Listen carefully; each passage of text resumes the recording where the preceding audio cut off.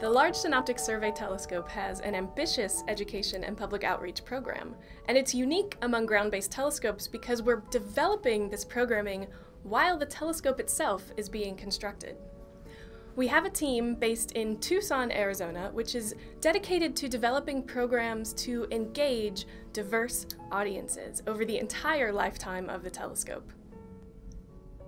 Non-specialists are the biggest audience for LSST, and we are developing tools for you to be able to go in and have authentic research experiences with real telescope data. This is such an exciting opportunity for me to be able to develop this with such a talented team.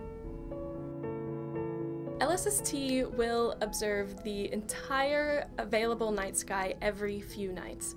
So over time, we get fainter and fainter, and we can see faint galaxies that have never been detected before, or those faint little wispy things on the outskirts of galaxies that you otherwise couldn't detect with a single image. With every new image taken, the software will identify anything that changes. So if an object gets brighter or fainter or appears or moves across the sky, we can then ingest this into our programming and you can explore it. So what are we building and how can you get involved? We will have a web portal where you can come and explore and learn and play with the data. You'll be able to zoom around the colorful night sky and investigate individual objects in much more detail.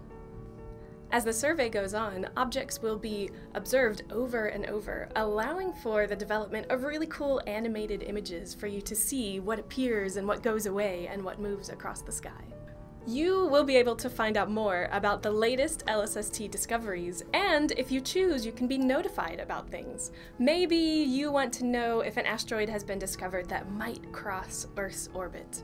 Or maybe you want to explore an interactive model of where asteroids live in our solar system. Through the web portal, you will be able to explore a special set of telescope data using the tools that astronomers use to analyze data themselves. In this way, you can explore the questions that inspire you using real telescope data. We will also engage educators so that they can use these online science tools in their classrooms so students can have authentic research experiences with telescope data that was just collected from the LSST in Chile. Through the web portal, LSST scientists will share what their research is unveiling about the universe. And you can even contribute to some of these research projects through citizen science that uses the latest LSST data. If you want to get offline, you can go to your nearest planetarium or science center or museum who will be using LSST videos and imagery in their full dome displays. The LSST education and public outreach programming is being developed right now.